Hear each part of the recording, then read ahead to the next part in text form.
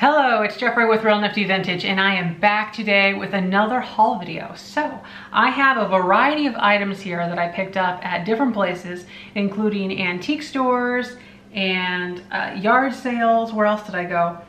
Yeah, like all over. So I mean, I'm gonna go back and forth with some of these things, but I am really pretty happy with what I have to show you. So let's start off with this little box here. I thought this was a fantastic little thing. I picked it up at a yard sale for 50 cents. Look at the graphics. It has this kind of salmon color with these black triangles. Really awesome. And it has like little sun pictures here. So I'll show you the inside. And it has a divided compartment right in the center there. So what this is, I believe, is a cigarette box. And I have found a few others online that come with little ashtrays that match it, but I have not found any like this one. So, you know, basically this is a kind of hard thing to find to begin with, but this is made by Sierra Madre, California E&R. So it's really cool. I'll show you that it's written kind of in a gold lettering right there. But there is the writing on the inside of the lid, and then there's no really other writing on the bottom or anything. But this is just a really cool find for 50 cents. At that same yard sale, I got one other thing, a favorite of mine, a figurine. But this is made by Andrea, by Sadiq. I'll show you that. It's these yellow roses. Beautiful. And I looked these over and there is actually no issues at all. So I was surprised to find that out. I haven't cleaned this yet, but what I do for these kind of things is I just spray them out with water. You could also probably use an air hose thing, but I just do that with the water. This was made in 2000, by the way, and it is made in China, but it's beautiful porcelain. And there is the bottom right there. So beautiful. I think it's just a great pickup for 50 cents. Huh. That was a great price, 50 cents at that yard sale.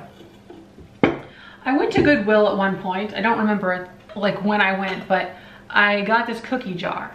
So it's really cool. I'll show you what it is. It has this green glass on here. It's a clear top, these wood handles. This is known as siesta ware. Not fiesta ware, but siesta. And I'll show you the bottom here. It's written right on there. So it's pretty obvious what this is if you ever see it out in the wild, siesta ware.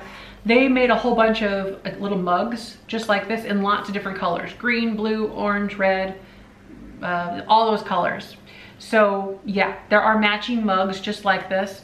I paid $6 for this cookie jar, but here's the thing. I tried listing the mugs for a while and they just sat. They never sold. And they're obnoxious things. I mean, the handles are big and bulky. They're wood handles attached to glass, just like that. So imagine that, but like in a mug form. Oh boy. So why did I buy the cookie jar? It's just that, well, I hadn't seen one before. And I was at Goodwill. I was thinking in the back of my mind, well, maybe I can sell the mugs if I have the cookie jar as like whole thing. I know that's a warped way of thinking, but I could not pass it up for, what was that? $6. So there's that. Where do I want to go? So at my antique mall. So I do have 3 antique booths if you're new, but I have 3 antique booths at this mall, an antique mall. And there is a semi-new vendor that just moved in and they had this. So I'll show you what it is. It's this chicken rooster cookie jar, or butter dish, but it is really pretty. It's ceramic. And on the bottom, it is marked Japan. So it's a really nice butter dish. All in all, great shape. Only some minor wear to that red cold painted head right there. It's not focusing. There we are. Minor paint loss to the top of that. But it was only $3. So for a $3 butter dish, I can easily sell this on Etsy for about $20. So I bought it. It's just nice. I like it. I mean, it's really cool. I bought a couple other things from that same mall, from my antique mall that I rent in. This is a beautiful, I'll show you it. Any guesses what it is? I mean, it's kind of obvious. mean, if you have been around the block at all, it's a snack tray. So this would have been part of a snack tray set. It could have had a mug with it that matched. But look at the design on here. I love this floral. And there are birds intermixed in there, as you can see them. Can you? Yeah, there's like a bird right there. Beautiful. This is a 1930s era. It's made of composite, not plastic or metal or anything like that. It's a composite pressed material, like pressed paper, pressed board. And on the bottom, on the back, it says registered, celebrate. So celebrate is probably, I don't know why it says celebrate. And it says made in Japan, alcohol proof. This is made by Viking Imports, Japan. And yeah, it's sort of like this paper mache composite material. And let's see, there's a small chip on the back that you could probably maybe see, gives you an idea right there. So it's kind of this papery kind of thing, but it's very durable and strong. Long story short, it was $3 at the antique mall, and I bought it for myself because I think it's beautiful. Love it. So there's that. The last thing that I bought at the mall, my mall that I'm in, is this tree here. It's a Christmas tree. So I've never seen anything like this before, but what it is, it says crystal pine tree. It's from the 50s. And oh, the graphics are great on there. Look at the side. Shows you how you can have it displayed in your house. There we go. So I'll show you the inside of it. It's not put together. I do need to put it together, but it's a centerpiece type of a thing. And I did pay up for this. I paid $20, but hey, you know, I haven't ever found anything like this, so I thought I might as well buy it. Here is what it looks like whenever it's all put together. So it's this plastic, crystal looking tree. And what those are mercury bulbs, but they're miniature. And they go on there. So yeah, it's just really cool. It says crystal pine sparkling holiday tree, rich colorful decoration for windows, table centerpiece, mantle, all that. Looks like it originally sold for $1.25. So, and I paid $20. But what these sell for online, if you wanted to buy one like this, is anywhere between $20 and $40. I think I paid a good price, and it's all here. So I will probably hang on to this for this season, maybe. I don't know, you know how I am. On a quick whim, I could decide to sell it. But it's beautiful, and I have not found anything like it before. So there's that. Really awesome. And the box, look, that's part of the decoration right there. Just the box alone. You could, you know, literally take this, put it together, set this box underneath it, use it as like a little riser, and there you are. Really awesome. So, where are we at here? Okay, when I was at the antique mall the other day, I found just something that I had to grab. Now, I shouldn't say grab. Somebody told me that was a bad thing. I don't know. It's just a word. I bought something I had to buy. This is a really cool tape dispenser. Now look at me getting excited about a tape dispenser, but hey, there are ivy leaves on it, and I just think it's really awesome. So look at that, if it'll focus. Will you focus? Can you focus? There you go. So it's really awesome. It has this kind of geometric ivy going on. Love it. There's that. There's no writing on it at all. Even on the bottom, it doesn't say anything. So this was in an antique mall in a very spectacular booth. There was a separate video done on this where we were walking around this mall. And I like a lot of the stuff she has in her booth. So this was kind of a consolation prize. It was maybe the cheapest ticket of buying something from her. $30 was the price of a tape dispenser, ceramic, mind you.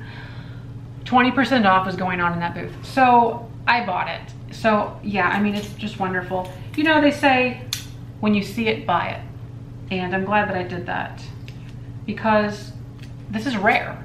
I mean, yeah, it's a tape dispenser, woo, but it is rare. You don't see these often. And this is gonna look amazing on the wall in my kitchen. Hung just like this, just like that, hung right on the wall. Beautiful. This is from the 40s or the 50s. Not much, oh, the dog's asleep. She's asleep and she's kind of like, can you hear that?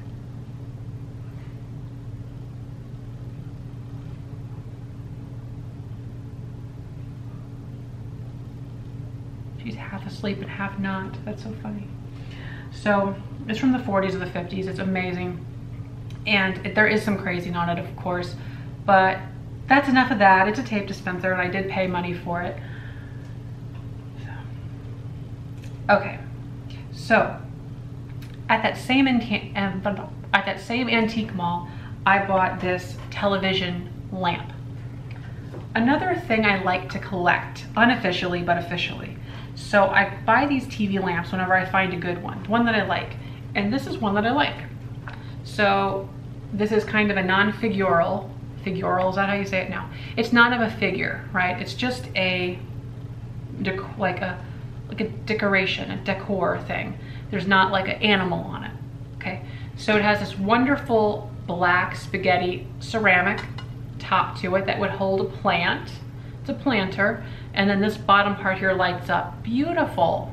So I think, I don't remember how much this was anymore. It was like under $25, but it's in great shape and I don't really come across TV planters very much. So especially ones that I really like and want to buy. This one is one of the ones I like to buy. So it's definitely different than anything we have already, and I will put that on our TV credenza thing, whatever it's called, and yeah, it'll light it up. We have a, see, I had to start moving things around because we have a Jaguar, it's a Jaguar, no, it's a Panther. We have a black is that a Panther or a Jaguar? We have a black Jaguar ceramic TV lamp, and it currently is sitting on top of this curio cabinet over here with some Art Deco things. But then we also have another one that's actually in the TV area, by the TV area, and it is a glass block that you could put like flowers, whatever in, and it has a, similar to this, brass kind of bottom to it. And then I thought we had another. Okay, that's really sad. I forgot what we have. I had to go look. We have a green planter. It's kind of a deer. It's like a running deer made of like a heavy pottery. It's really cool. And I bought two of that exact one, and I sold one on my Etsy and I kept one. So yeah, now I guess we have, I don't know, 3 or 4. 4, we have 4, okay, good. So yeah, we have 4 TV lamps now, so that's awesome.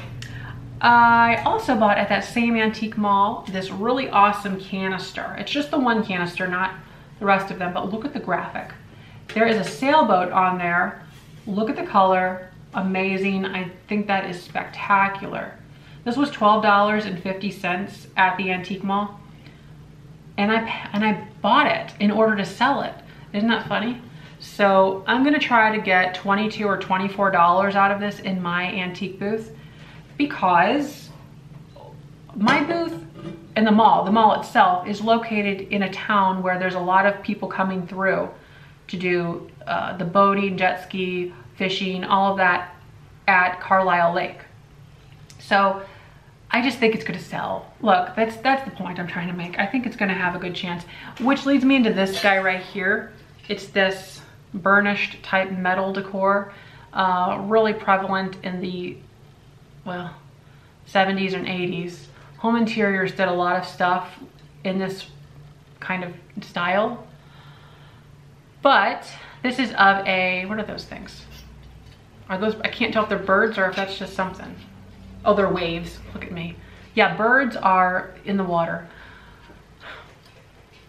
Those are waves and it's a sailboat, and I think maybe I can sell this here locally in the booth. It's kind of that 70s thing, so it might be outdated to the mainstream. We'll see. These are actually mugs that I don't usually buy. I really don't buy a lot of mugs. I mean, I'm trying to move on to bigger, better things, but here we are again at mugs. These were at Savers, and yeah, I think that I can sell these in my booth, but I'll show you what they are. They're a pair of matching mugs, which also helped me buy them, and they happen to be $2 for 2 mugs, so that's $1 a piece. But we have here this mug with these sailboats on it. I think it's a good quality mug. So there's like the speckling going on. There's also a little graphic right there on the inside. And I don't see a maker on it. So yeah, honestly, this has been setting in kind of the wings for a while, and I'm just now looking at it. again. I don't see a maker on here, but for the booth, it doesn't really matter. They're cool. And then this one has some old planes. That's cool. Look at these old antique early style planes. Those are awesome. There they are there. Beautiful. So I'm probably gonna sell these in my booth, the pair of them together. I haven't thought about the price yet. I put $2 into it. Oh, $12, like $6 a piece. I think I can do that. So yeah, I mean, did I get through everything? I did. Very cool. So yeah, hopefully you liked the haul. It was a little bit of a lot of different things, but I'm gonna go ahead and wrap it up. Thanks for watching, and don't forget to like, comment, and subscribe. Bye-bye.